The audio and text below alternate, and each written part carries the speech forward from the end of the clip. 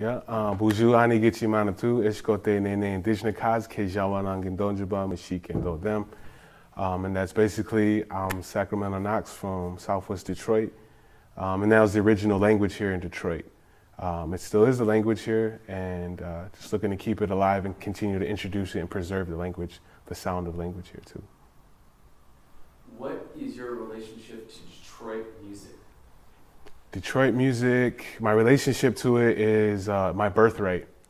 So as I'm born here, from time immemorial, my bloodline is time immemorial here, so it's the sound and the vibe and the land and then like all the cool things that come into Detroit that make that sound of Detroit. And my relationship to Detroit is, my relationship is growing up and living here. You know, you got this amazing history of Motown and soul and black music inside the city. And then you got like, you know, this electronic sound emerging and hip hop. So overall, my relationship to Detroit music is just being my birthright. It's like, you know, just my rights of being here and living here. And it's like definitely a connection I should uphold and uplift. So right now I'm just fulfilling my duties and my destiny and make sure I don't betray that and not do Detroit music. So, can you talk a little bit about, before we talk about the Kippies specifically, can you just tell me a little bit about the 48210-ish, whatever that area that you're working in? Can you just describe it a little bit? So I in Southwest Detroit, which is around 48209 and 4210. So I've been living in 48209 for a while before I was displaced by the bridge and displaced by different factors. But now we're in 48210, so it's like cousins and families always in 48210, which is kind of up the street. So it's back and forth. So my relationship with different sides of the Southwest and West Side are deeply rooted here. And the work I'm doing in 48210 is around music, is culture and arts, and like uplifting youth, and not even youth, but just new people that want to get into music. So we do a lot of music engagement that way, from the kids to the elders to a live audience to students learning the essence of music and culture and arts in Detroit. We've asked this to a number of our musicians that we brought in this last week. How would you describe your training as a musician?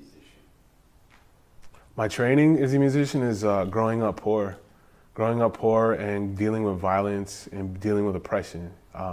Because all that pain and that struggle, it really gives to this soulful grit I have. You know, it's like I'm a soul trying to live and bloom here, but at the same time, you got police, you got white supremacy, you got racism, you got homophobia, all kinds of things right here that keep people down. So it's like the struggle just to be human and have that soul is what really kind of makes that sound, is that grit and that struggle.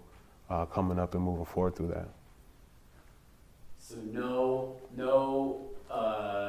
elementary school music program, no church on Sunday choir, no any of that then for you particularly then? I played music in elementary school, in a public school, and they were supporting those arts and works. And that was in elementary, so I picked up the piano and violin. Before that, I went to a Catholic school, and they made us play the kazoo, Rudolph the Red-Nosed Reindeer, and then I couldn't afford to be there, so I got kicked out. And then we went to the local school, and that's where I picked up music. Because like to be in the Catholic school, like you needed to pay more to do music. So I'm like, damn, we're already paying enough to be here. So like the public school structure definitely in school helped out that a lot. Like, you know, learning just instrument and sounds, like, oh, this is a cool instrument, like just to have access to more than a guitar, you know, from that aspect, like a violin, like the sensitivity and the delicateness that comes with it and the sounds and the way you deal with it. So it's like elementary really kind of taught me to appreciate different instruments, and then just playing those things, all kinds of instruments, and specifically piano, drums, and the violin were kind of my roots. And then I went through a whole history of like trying to go to the right schools. You know, I went for school for troubled kids or whatever that those things are. And there was no music there. There were some people that supported and wanted to bring a violin, and like, oh, you played the violin, but like also was lacking certain discipline, like how to tune it by myself and like how to do different things to care for it more than playing Mary Had a Little Lamb or Hot Cross Buns on it. You know, it was like going into more pieces. So it's like spent a few years without instrumentation or just playing music. And with music, there's this thing you can order like 15 CDs or something, or 20 CDs from like a catalog or something, pre-online shopping. And we just bought all the Biggie, all the hip hop stuff. And then that's when we got like another experience with music too. Because it was like, get free music and just write address and music came in. It was bugged out, but that was the middle passages. And then as I got into high school, we played jazz. I play a lot of Latin jazz specifically because of the neighborhood I'm in the Southwest, 48209, 48210. There's a lot of Latin influence, of Latinidad, Latin America. So we had a bunch of cool percussions and rhythms and grooves. And I was looking to take a step further with playing, and the school unfortunately didn't have a violin, but they had the trumpet. And I already could read music, and that's was like, all right, I'll hop on the trumpet. The jazz program's like, we're trying to do something new with Latin jazz and the historical jazz history in Detroit. You wanna try, little kid? And I'm like, yeah, I wanna try. So I learned trumpet very intensely at Western International High School under the direction of Stan Baywell. We had all kinds of jazz people come in and like teach methods and techniques. One thing I remember was bringing in the trombone and trumpet players, Branford and Wynton Marsalis. They would do intense workshops with us, so I got to learn how to use my trumpet from them, and that was cool. And it was one of those programs, you know, like we're the poor ghetto kids, so we got to come do some music engagement in the hardest hit schools. And that was before we started realizing we were poor and all this extra social political things inside like there. But yeah, they came to school, we learned, and I tightened up my ability, and I just learned how to compose and read and play. And I wanted to take it further because I'm like, there's got to be more shit than like playing inside the trumpet, like more arrangement. And I'm looking at the conductor. I'm like, wow, this is really fascinating. So there's a barrier with that because we didn't have instruments. Like you were in school, you had it, but after a while, like if you weren't like using it or playing in those programs, like you had nothing. So like what I really appreciated was like learning this electronic stuff because I would make drum loops on a tape deck. And I'd practice on my jazz rhythms, on all my things, just on a break beat, like over and over. And then I was just listening to hip hop more because I'm like, these compositions and arrangements doesn't sound like what I'm playing. Like what's going on here? It's like loopy and weird and notes are off and all these things. And that's when I fell in love with hip hop music and electronic music, was like this ability to compose and range like without having to be limited. Like, yo, I need like this whole string. I need this whole string arrangement over here. I need the crazy percussion. And like when you broken in the ghetto, that might be a little bit difficult to do if you're not tied into the certain music scenes or different things in there. So that's like a quick short roundabout and how I got to here with these things, with these electronic musics and hip hop and things like that. And I really enjoy that element of having those jazz roots, like learning, doing like the exercise or like music, like the whole framework and theory and all that, like, and then learning it and then breaking all the rules with this stuff. And that's what I really enjoy now. And I travel and tour. Was just in Colorado playing some music, engaging people with music too. And that's like, I'm with music right now, and I'm pretty sure I'm gonna do this until the casket comes. So. Do you need a break? Are we good? Go for one more question. I was just going to say briefly, I saw Branford Marsalis with this group he had in the 90s called Buckshot La Funk. Remember them? Mm-mm. He had like a fusion kind of band. Oh, okay. And they played in Pontiac at Clutch Cargo's. And I met him real quick. And that was a big deal because he seemed to have big ears.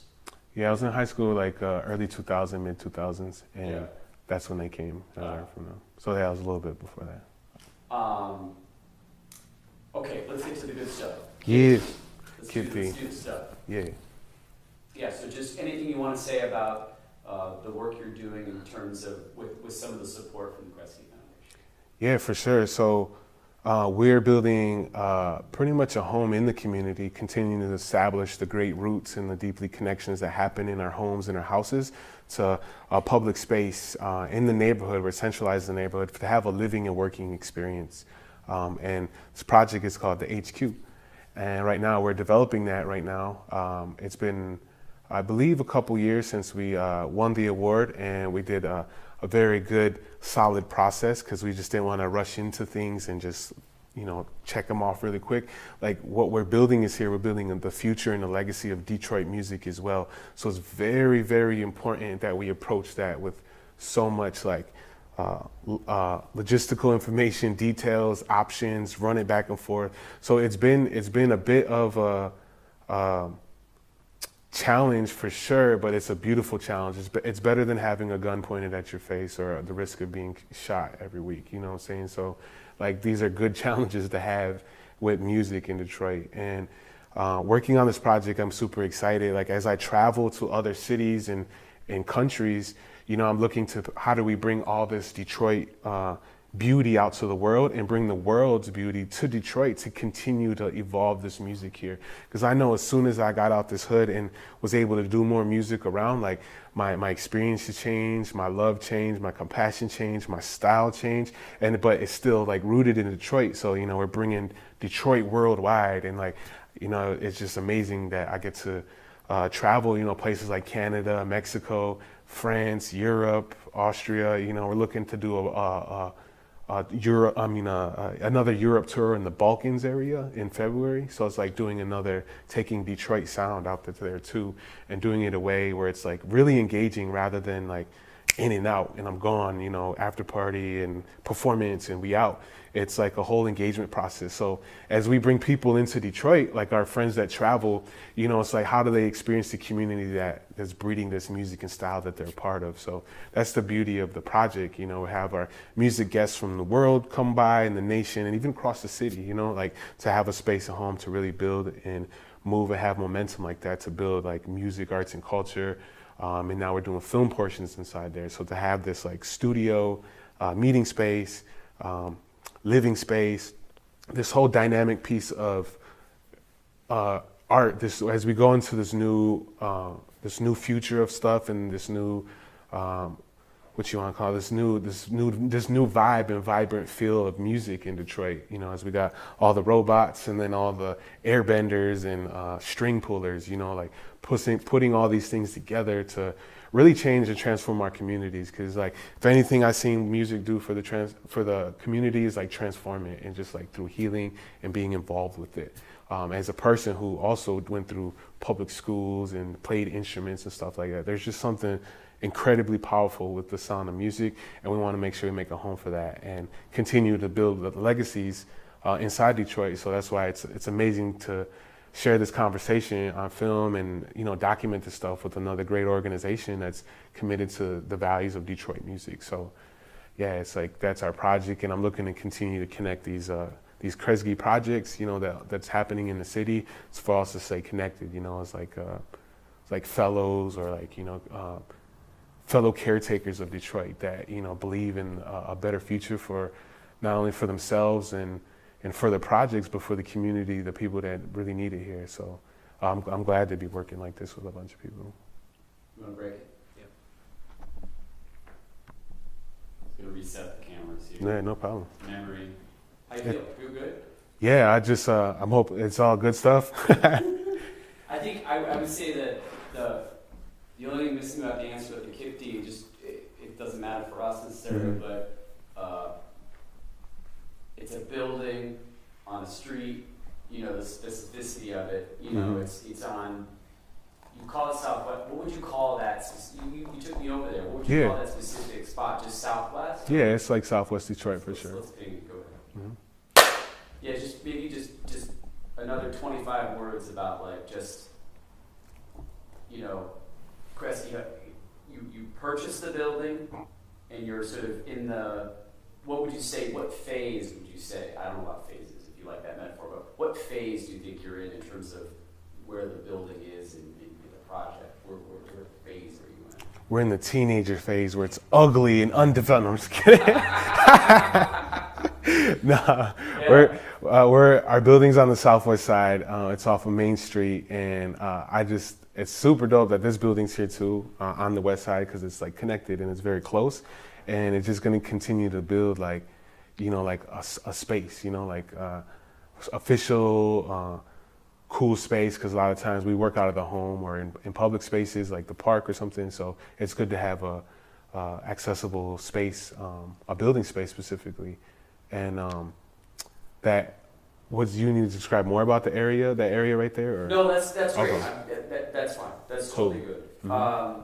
So yeah, just I think you've hit on so many things. So I think we're good. I think if you could just maybe talk. You were talking about trumpets and violins. Yeah. When was the first time you saw someone, not yourself, but you maybe saw someone else, manipulate something like this live? Like, or did you just jump into it and then found out later that other people did it too? Or? It was definitely an evolution process. So when my cousins acquired a computer, off the record, when my cousins acquired a computer, that's when I knew things could be moving more, because like I was using a tape deck, so like I was just using tape, like recording tape from the sound, recording tapes back and forth, and then I was like, wow, we can do more, because then I could put the trumpet on the tape, so it was like a mini 2-track, so I was using it that way. And then when I saw DJ stuff do it, I'm like, that's cool, but they're just playing recordings. I'm trying to like make the recording or like do more with it. So I begin to see like MPCs, and they're like, damn, MPCs are like $10,000. They're not 10,000, but when you're a young kid, that's expensive. So we found a computer that our cousins got, and there are our what you want to call it? Fruit Loops? No, it wasn't Fruit Loops. I remember playing with Fruit Loops, and I hated that. It was really basic, and it didn't allow me to breathe. Like if I can write notation into a bar graph, like a line bar graph, and play it, it's way different than I'm like clicking it in. So I used the software that does sound and digital imprints, and that was called a program called Sony Acid.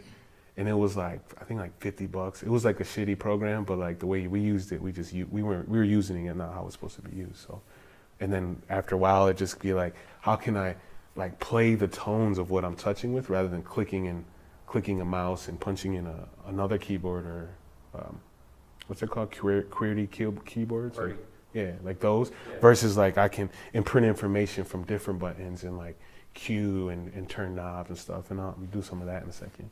Is it more like a piano or more like a drum? Honestly, it's what your mind can make it be. So if you got a real creative mind and the universe is infinity to you, that'll do whatever you want, except for maybe serve you coffee. And with that, rock out. Yeah. Do you want to reset the cameras? Yeah, we can reset it. Let's reset it. How long do you have the cameras? Can someone grab this real quick? I got it. It's not that long. It's about 3 minutes probably. Okay, great. What are you about to do? I'm about to do a song called Sweetgrass. All right, let me just test it real quick.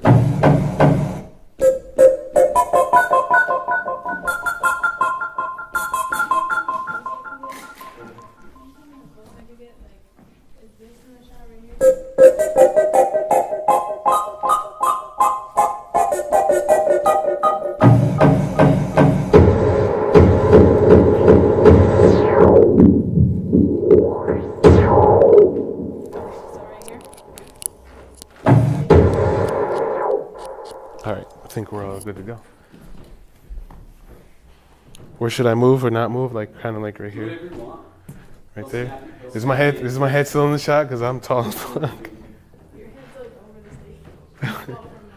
So I should come forward, stay forward, or? Again, don't do the super rock. Oh yeah, no, not at all. It's not really my style, huh? But like, catch me. I'm sorry, Knoxx, if you do that, I can't. No, I think I like.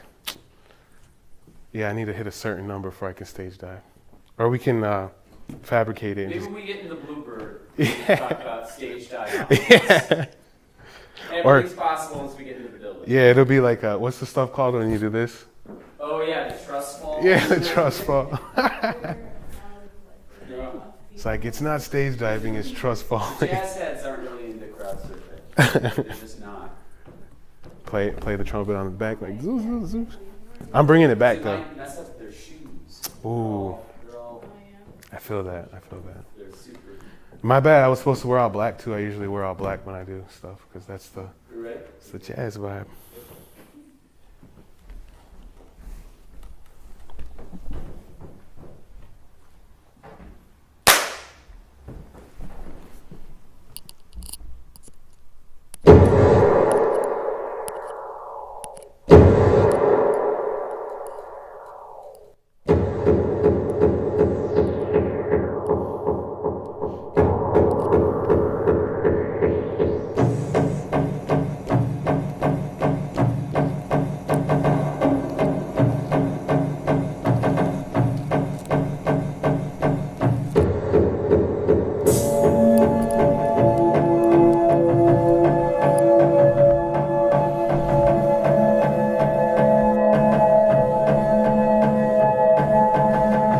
Moccasins on tight, leaping over hurdles. Slow and steady wins the race, little turtles from quarter circles. Start watching how the seasons preach, teach reasoning, nourish food with the seasoning.